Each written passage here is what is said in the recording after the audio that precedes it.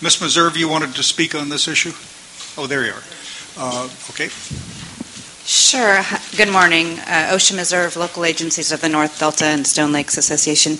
Just real quick, and again, I don't want to take a bunch of time with it, but I was just glancing finally when I found where this chapter is, which is linked through the meeting agenda, not on the online posted version of the report, just for anybody wanting to find what you guys are talking about. On page 10, it refers to BDCP, and it refers to a single diversion point near Freeport. And I just would like to recommend that be corrected.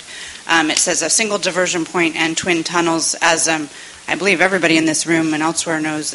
What's proposed is 3 diversion points and the twin tunnels. So I just don't think it's accurate to say a diversion point and then from this point.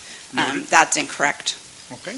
And then in addition, I don't know how this is a little bit more editorial, but in that same paragraph area, it's talking about how this would be expected to address the reverse flow problem. And I would just submit, from having reviewed the BDCP e-draft EIR, which the council also has, there is a huge reverse flow problem caused on the Sacramento River itself from these 3 diversion points. So I'm not sure that the goal that is being addressed in the executive summary really is achievable from these new diversion points. Let's assume that the executive summary is not going to restate every position of every interest group on each proposal, but is intended to be a summary of the Delta plan itself.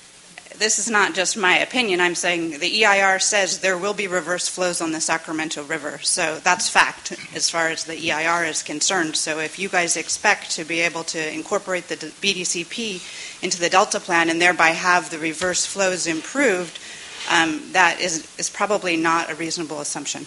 Some reverse flows. Mr. Reserve, are the reverse flows in the proposed diversions in the northern part of the Delta the same reverse flows that exist today as a result of the operations of the current pumps? They would be different reverse flows. Correct. You are correct. And BDCP, in part, is designed to solve, or hopefully solve, the problems that exist today. Is that correct? To reduce reverse flows in the South Delta. However, under the no free lunch theory of life, it creates reverse flows in the North Delta. So I just think you should be careful if you think that it's going to reach this goal. It's just a word of caution. Thanks. Thank you. Mr. Chair,